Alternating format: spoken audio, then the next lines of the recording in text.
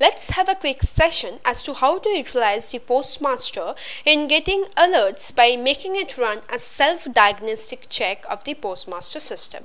To enable so, first log in as an admin.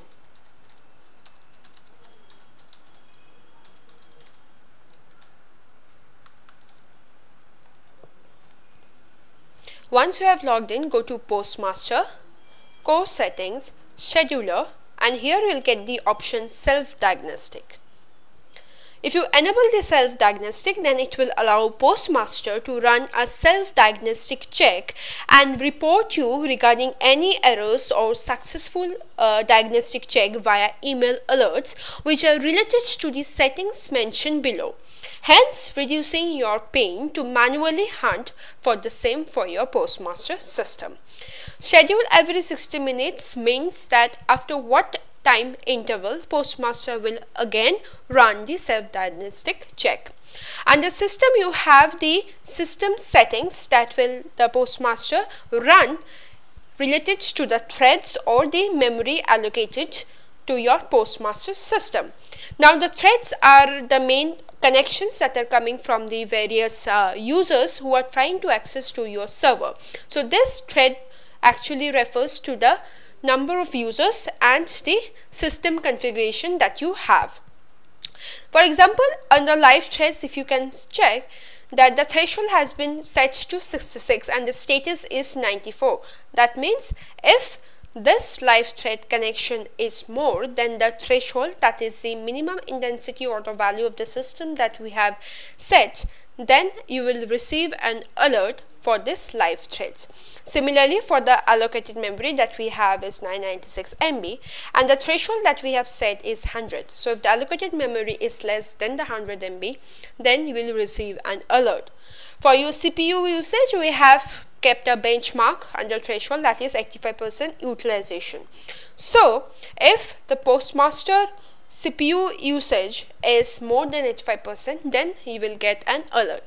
The last check refers to the self-diagnostic check that has been overtaken or that has been taken by the PostMaster itself.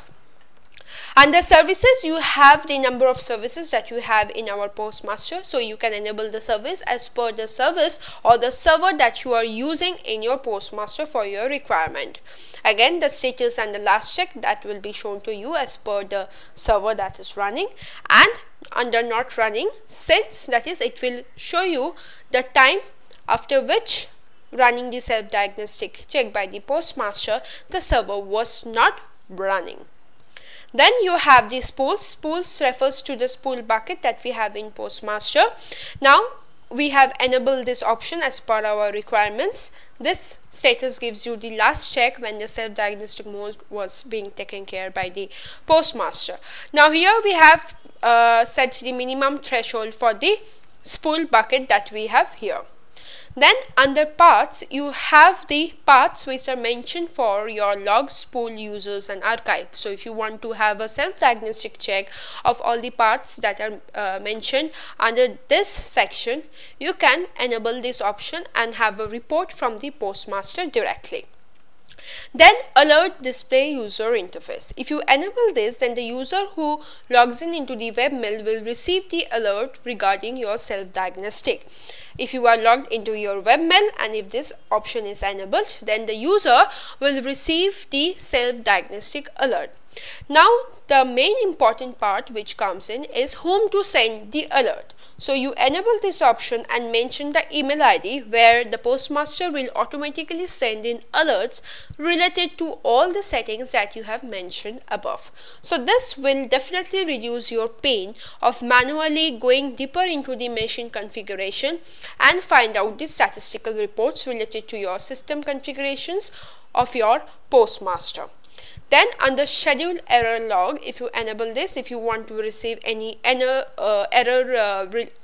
related log, then you can enable it, put in the email ID, and if you want a specific time to which the PostMaster will be sending you an alert, you can set it here. Under check now, if you want to have a report right at the go, you can click on check now and PostMaster will generate the report for you. Once you have done all your requirement settings under the self-diagnostic mode, you can click on confirm and save your settings. One thing that we will discuss over here is about the free space in your PostMaster machine. Here you can see the statistical report, that is the last attempt, status, next schedule. Then under check details, you can check what is the space that you have in your PostMaster drive, followed by database and archive of your PostMaster.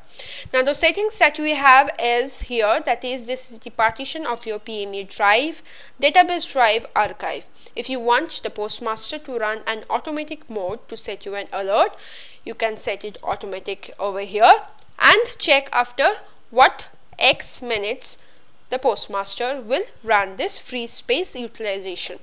The warning size limit refers to the limit of size that you have mentioned over here for your free space. Now the warning mail, if it has to go, it will go to the email ID to what you have mentioned by checking this checkbox. If you want to enable the quick message, you can do the same by enabling option. The critical size limit is the maximum or the critical limit that the PostMaster has reached in terms of free space. So if you want to enable that, you can set the size and what action will be taken once the critical size limit has been reached, that is whether to stop service or shut down. So you can choose as per your requirement. Then similarly, you can just click on confirm, save your settings, and if you want to have a quick view of the reports right now, you can click on check now, and all the reports related to your self-diagnostic or free space will be sent to the particular user for which email ID you have mentioned in your PostMaster. This brings us to the end of our video. In case if you face any difficulty in configuring the same, or you need any other assistance related to other features of PostMaster, you are always welcome to drop us a mail at support@qlc.in. Thank you.